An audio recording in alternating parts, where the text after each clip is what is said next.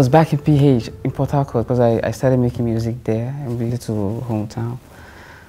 I got a studio. Actually, it was my dad's office. He closes at 5 o'clock. The studio starts by 6. So I had this little corner. Whenever he closes, the studio starts, and I started making music for my friends. Then at some point, I'm like, yo, like, son, I'm going to pay 5K, because I'm going to buy fuel, I go chop. From then on, yeah, decided to, like, okay, I think we should go professional with this and put in the work, and I'm here. I think the first song that got me introduced to the public was Like to Party by Burna Boy. So I'm here with the girl that like to party and know somebody. That was the introduction where a lot of people now knew, okay, this guy could really make music. And he did a lot for my career and for Burna's career as well, so. You love me. I know you like how I give it to you, baby, let me hear you now. The industry here in Nigeria is new, is growing.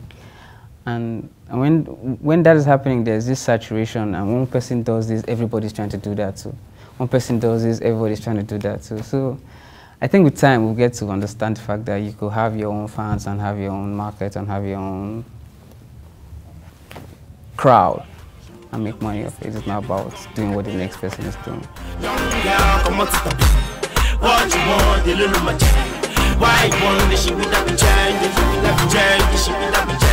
I have 10 tattoos. Basically, my tattoos mean things to me. I have one here. This one says Passion. This is my son's birthday, 11th of April. This is a diamond. This is an angel. And this is the motherland, Nigeria and Africa. I'ma make sure your wish list come true.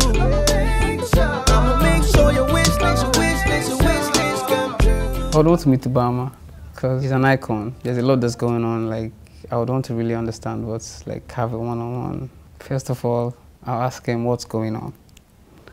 Second of all, how does he do it? And then third of all, if I could get an American visa. If you get a visa with the president's seal on it, do you know what that is? Do you understand? So yeah, like that's, okay, that's me.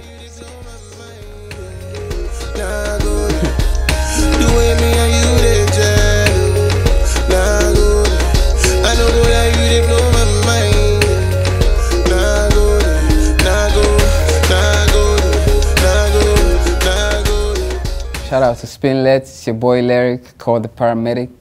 And yo, music lovers, I beg. Yo, should get and buy music, man. You need to chop, I beg.